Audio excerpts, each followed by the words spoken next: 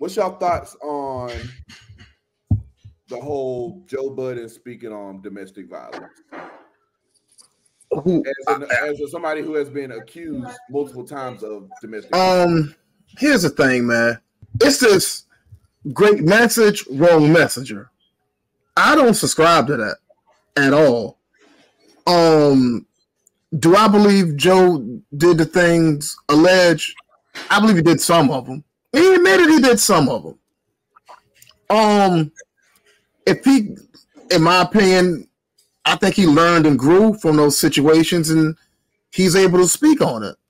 Mm-hmm. I had no issue with him speaking on it at all. He gave it. He did a fantastic job. You know what I mean? Giving his opinion on it.